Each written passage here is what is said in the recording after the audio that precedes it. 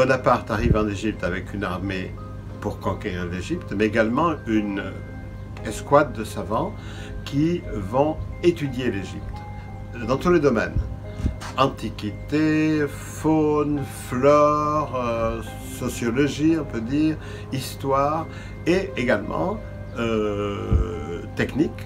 Et il y a dans l'équipe des ingénieurs qui vont étudier la possibilité de creusement d'un canal.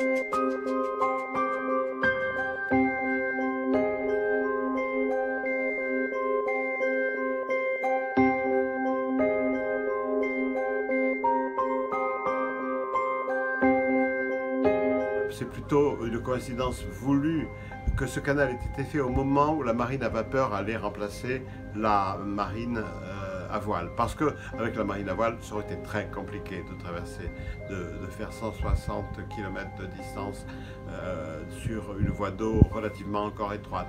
Mais c'est le moment où la marine à vapeur commence à supplanter la marine à voile. Et c'est de là que commence la grande histoire du canal de Suez.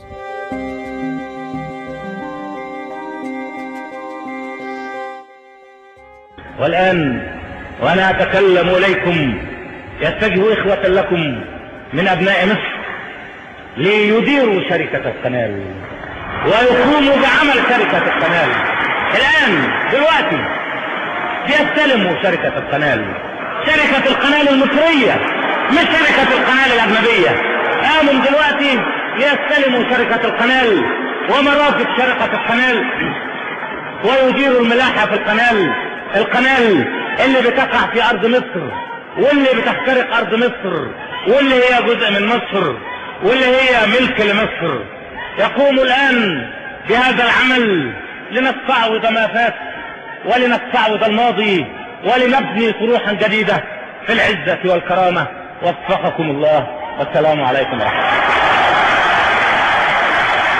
Gamal Abdel Nasser annonce depuis le balcon d'un bâtiment d'Alexandrie, la bourse du commerce d'Alexandrie, qui n'existe plus aujourd'hui, annonce la nationalisation du canal de Suez. Et ça fonctionne, malgré le boycott des pilotes français et anglais, le canal fonctionne. Mais la décision de Gamal Abdel Nasser se heurte à la volonté de trois pays, la France, la Grande-Bretagne et Israël, qui attaquent l'Égypte. La communauté internationale se mobilise contre ces trois pays qui sont obligés de repartir, de rapatrier leurs troupes. Le canal est définitivement égyptien.